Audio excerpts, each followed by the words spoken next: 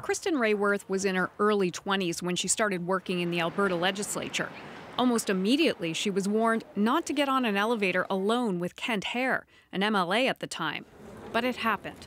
So what exactly was said on the elevator? So he looked me up and down and he called me yummy. That interaction disturbed Kristin Raworth for nearly 10 years. But she didn't do anything about it until explosive allegations about another politician broke. I reject these accusations in the strongest possible terms. Raworth started messaging with her friends on Facebook about Patrick Brown, but the discussion quickly turned to Hehr. Everybody knew. Everyone had a story. Everyone had something about him, and politics in general. And I thought, okay, I'm going to tweet this out and just put it out there. Hehr was forced to resign from cabinet. The next morning, Raworth woke up to hundreds of messages from complete strangers on Twitter, email, and Facebook. I had a message from someone telling me that he hoped I got raped and killed because that's what I deserved for being a lying whore. I had no idea what to do. I just wanted it to stop. And in that moment, you feel like, I wish I had never said anything because this is not worth it. Raworth worked with police and security after she received death threats. They did a security assessment of my apartment, a security assessment of my workplace. They gave me a GPS panic button, which I still have with me. Hehr still sits as a Liberal MP. The investigation is ongoing, and he says he's committed to the process. Raworth says she isn't satisfied with how the self-described feminist PM handled him.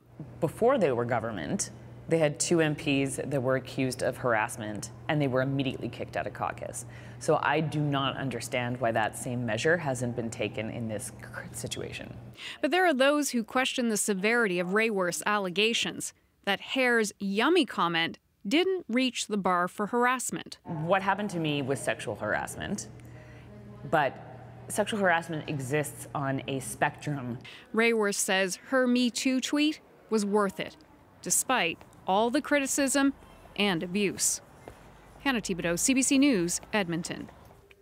It wasn't the first time that Kent Hehr had been at the centre of controversy. The former minister has been accused of making inappropriate comments to Canadians seeking his help. Here's what a group of thalidomide survivors accused Hehr of saying to them at a meeting last December. You don't have it so bad. Everyone in Canada has a sob story. Lots of people have it bad in Canada. Disabled people, poor people, not just you. They also claim that he mocked their reduced lifespans as, quote, good news for the Canadian government.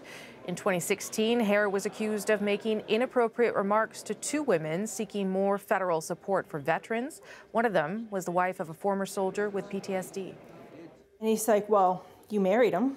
It's your responsibility. Another woman, a veteran benefits advocate, said Hehr responded to her question with a dark joke about spousal abuse. Hehr has apologized for all of those incidents.